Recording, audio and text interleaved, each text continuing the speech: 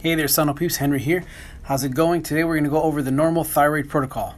As per all my other protocol videos, there's always going to be a little bit of variation depending on the institution you work at, but these are the basic views. I like to begin my study with a transverse view, right at the midline of the neck, showing the entire thyroid gland. I take a grayscale image.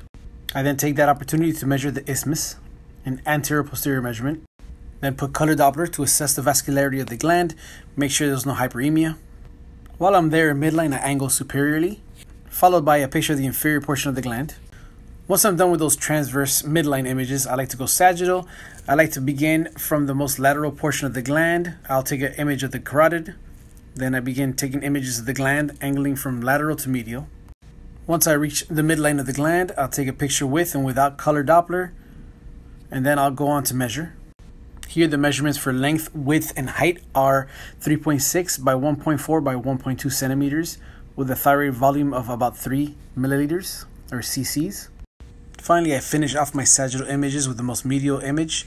Then I go to transverse, take a superior, mid, and an inferior image. And that concludes the transverse images. Afterwards, I'll repeat these steps on the left side. Sagittal, grayscale, color Doppler images, measurements, as well as transverse, superior, mid, and inferior images. Then that's pretty much it. It's pretty straightforward exam, not very difficult. I hope you guys enjoyed this. As usual, hit the like button, subscribe, and hit the notification bell for more. All right, take care.